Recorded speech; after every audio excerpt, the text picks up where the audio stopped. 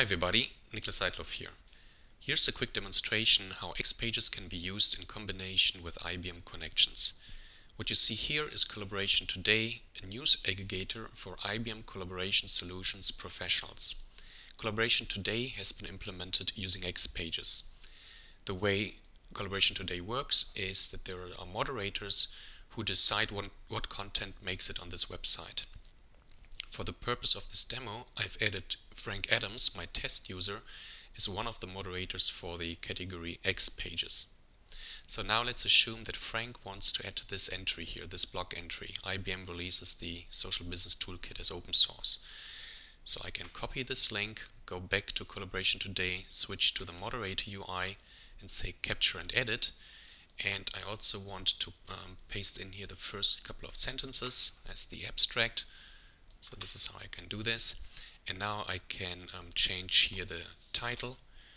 I can choose another author, let's say OpenNTF, and then I pick here my XPages category.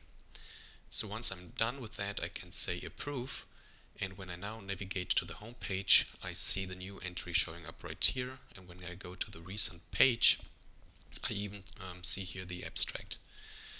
So now in the next step, let's assume there's also an XPages community where XPages developers collaborate. Now when Frank added this news entry to Collaboration Today, he also wanted to notify people in this community about this new entry. So when I now do a refresh on this page here, recent updates, I see this new entry showing up right here because it was published from the XPages application into the activity stream of my community.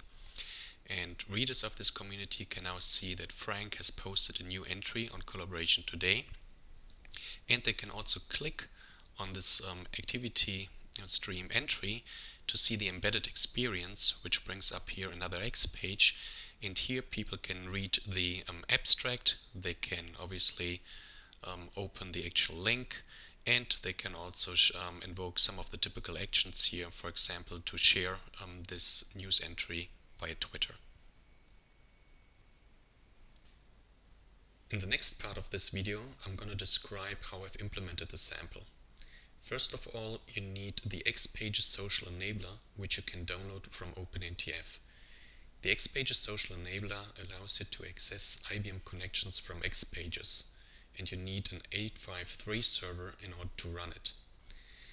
Now you also need another project, the XPages for Connections project from OpenNTF, which contains an activity stream service, which is an extension to the social enabler that makes it even easier to access the activity streams.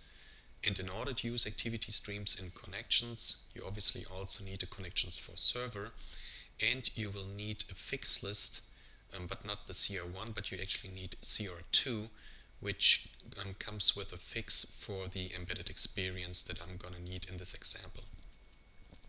So let me now show how easy it is to create an entry in the community activity stream.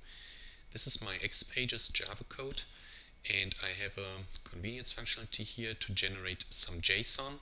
This JSON contains things like a link to the picture that I want to show in the activity stream. It contains titles and summary information, and the most important part here is the link to the X page that will be displayed in the embedded experience. And I define here the link to the X page, and also I pass in some context, which is the ID of the news entry. And once I have my JSON, I can now use this activity stream service, and I can simply call a method post entry to community. I pass in the JSON, and I pass in the unique ID of the community. And that's really all you need to do. Now the only other things are some configuration work. I'm using here the LTPA endpoint bean, which provides a single sign-on between my Domino server and connections. And I refer to the name connections LTPA from within my properties file. And that's pretty much it. So now when I go to the REST client here and do a send in order to get all the entries from my activity stream, and I navigate down here, I can see the entry that I just generated, and this entry contains here this section, which is a URL pointing to my X page, and it also has the ID of that news entry. So what I'm doing here is not to implement my own open social gadget, but I'm using this simple and straightforward mechanism to simply put in a URL. So then the only other thing that I wanted to mention here is that when I bring up the embedded experience, I refer to a publicly available website which doesn't require authentication, but that same mechanism would also work if you do require authentication, if the nodes database has access control defined.